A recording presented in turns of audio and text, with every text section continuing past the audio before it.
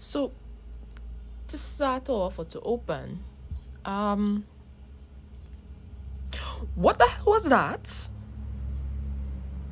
Like, really, what the hell is wrong with this family?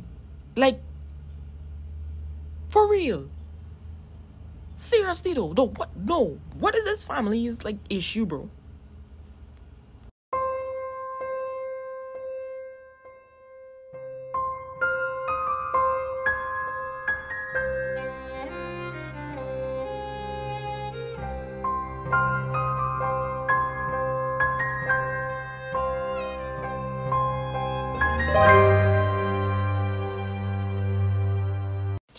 Hey everyone, welcome back to the Hidden in the Thrones podcast, the show where I read the Game of Thrones books for the first time and give you my genuine reactions and thoughts. My name is Kershaw Mike, host and creator of this podcast, and I hope that you've been having a decent week thus far. I know that it's been pretty wild lately, but here's hoping that you had a really decent week thus far. If you're here for the first time, welcome aboard. It's always good to have New Year's on the podcast. And if you're back for the umpteenth time, I don't know what to tell you, boo. You're officially trapped and there's nothing that you can do about it. You're in it for the long haul, bro. That's it. You're locked in. That's it. But wonderful to have you again. So I was listening to some music when I was planning this podcast. Some French pop tunes, and then I switched over to Vanessa Carlton's 1,000 Miles. Listen, the piano in that song will never not be iconic. And and then I went over to some Plain White Tees, and then I hit Bruno Mars, Just the Way You Are, that particular song. It's a pretty song, great song. I appreciate the effort behind the message, but two things kind of bother me. So the first one, there is no way on God's green earth that impossibly beautiful girl in the video doesn't know that she's quite frankly gorgeous. No way at all. Like, what kind of trauma do you have to have? Well, okay, that's probably not fair. It's okay, that's not fair because that's not impossible. People go through a lot and you never know what they're experiencing or feeling, so that's probably not a fair assessment. But it's kind of hard to believe given how amazing she is or how amazing she looks that she doesn't believe him when he says she isn't beautiful. I mean, I get his message, but like, it's kind of hard to, at least for me, it's kind of hard to believe. I don't know. But the second thing is that Bruno,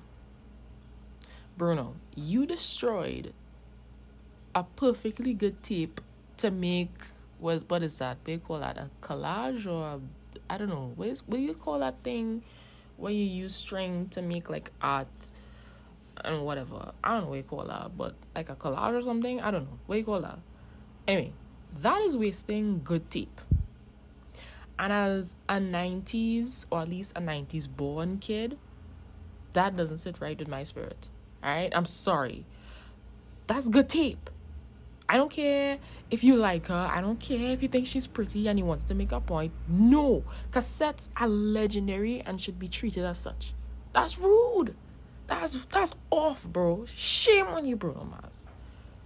Shame on you. Oh, it's an iconic song. But shame on you for that. Gosh, such a waste of tape. Oh, one more thing before I get into the topic because I don't want to ramble on too long. Bohemian Rhapsody, iconic song. We don't need to talk about it, how iconic it is, how legendary it is. But there's this part that I never really noticed before and I'm only just noticing it now. And I feel like I should share before we get into the topic. You know, in the beginning of the song where it goes, easy come, easy go. So I only just realized yesterday, listening to it on my speakers, that it does this thing where where the first easy come is on one side of the speaker and then it goes to the other side of the speaker and it kind of like travels. Yo! How come nobody told me about that epic part, bro. That is a piece of production genius. Like, when I heard it probably was playing through my earphones and I never really just noticed it. And it does that several times during the song too. Can't remember what was the other part of the song I did it, but that first easy come, easy go, that is production genius. And listen, oh gosh, the whole song is like legendary, obviously, and I know every word to it, as everybody should at this point. But that particular part of the song, oh baby, oh my gosh, iconic, legendary. Sheesh, I really hate that I haven't paid attention to that before. But you know what? It's so good. It's so good. But let me know if you guys notice it or not. Let me know if I was the only one, if I'm the Johnny come lately to the party, or if that part just shook you as well. Also, let me know if you're 90s born, or if you're a 90s kid, if that tape thing bothers you as much. And you can do that by connecting with me on the Turbulent Bookworm Podcast Twitter page. That's Turbulent Book W1. Or you can at me personally and respectfully at Miss Mike 772. That's at MSMIKE 772 on Twitter. Connect with me there and let me know what you guys think.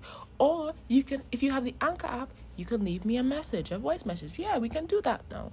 So you have 3 ways of connecting with me and let me know your thoughts, not just on the Game of Thrones books, but also on some great music and some iconic pieces of music that you like, or anything that bothers you at all. Just connect with me and let's have a proper conversation. Today's 2 episodes will be from the perspective of Bran, who I'm only just realizing stands for Brandon. Yeah, I know, kind of slow. Forgive me. But the 2 perspectives for this episode are from the perspective of Bran and Tyrion. And I'm going to flip the script today and start with the latter chapter, because we need to talk about that Bran chapter like nobody's business. Alright?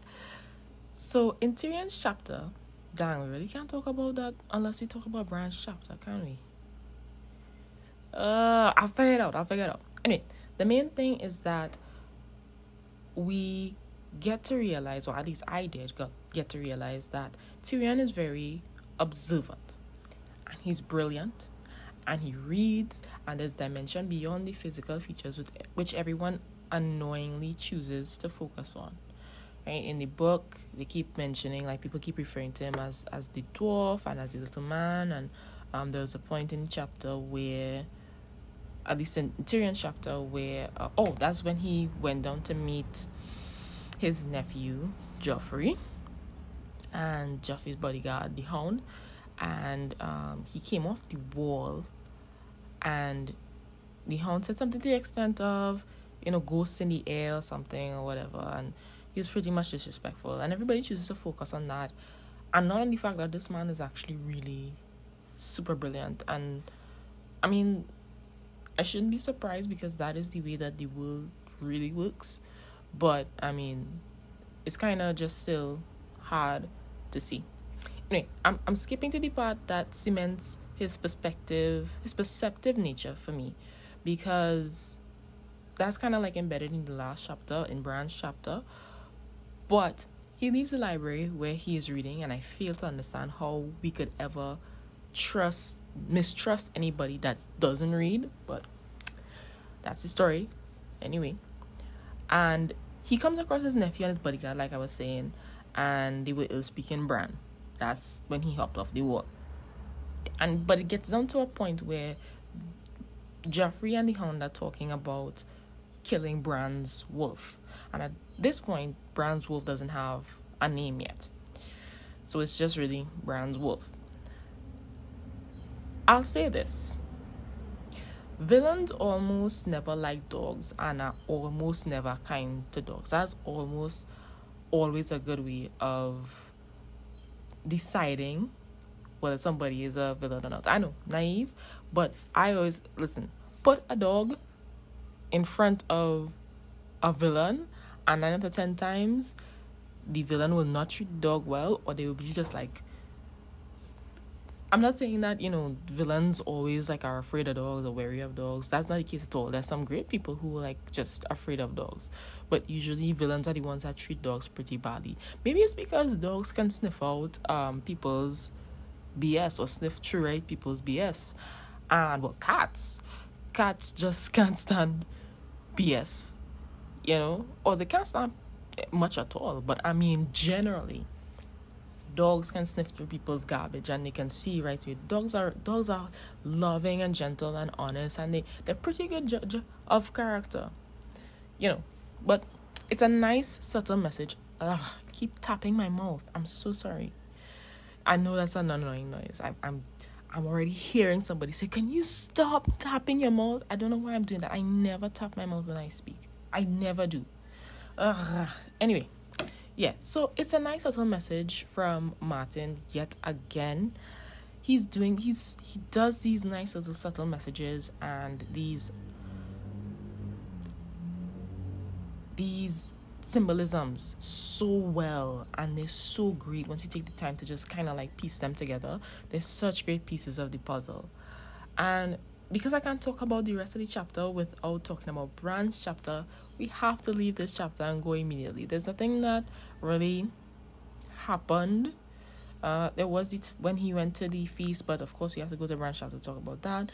But I just want us to kind of note again that Martin doesn't make Tyrion a caricature in any way. He actually gives him depth and dimension, and I really, really appreciate Martin for taking the time to give him a fair shake, really.